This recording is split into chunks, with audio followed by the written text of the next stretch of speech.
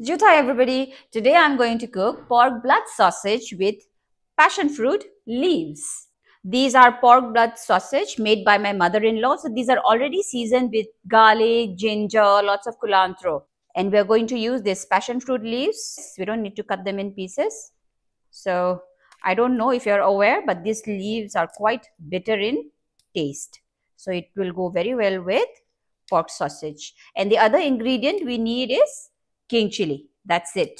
So it is just a 3-ingredient recipe that I'm going to cook right now. Very, very simple, quick and fast. Yes.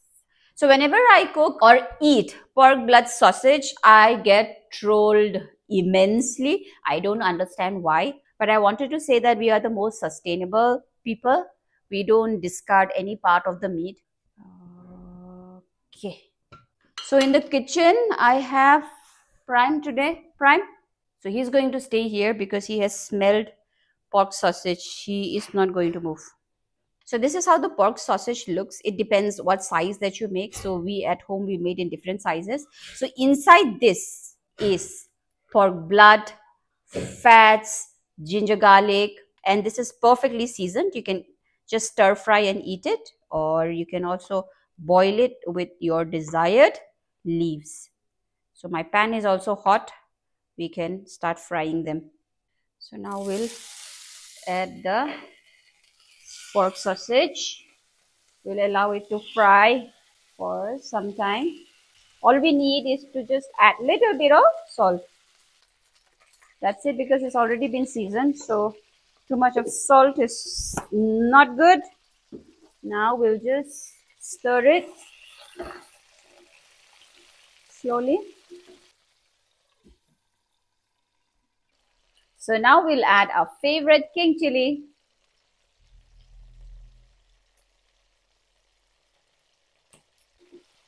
And now we'll add our passion fruit leaves.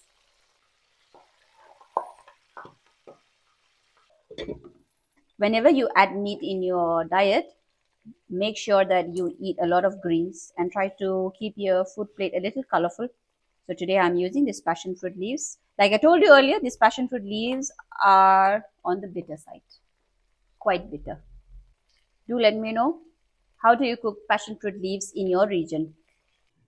Let's see. Yes, it's already cooked. We can put it off. So this is a very quick and simple recipe, but you need some time to prepare your pork blood sausage at home. That's it. Whenever you want to eat it, it's quite easy and simple. You can add any other vegetables of your choice, but today I used passion fruit leaves. So this is ready. Let's put it here. Let's taste the sausage. Grab the sausage here.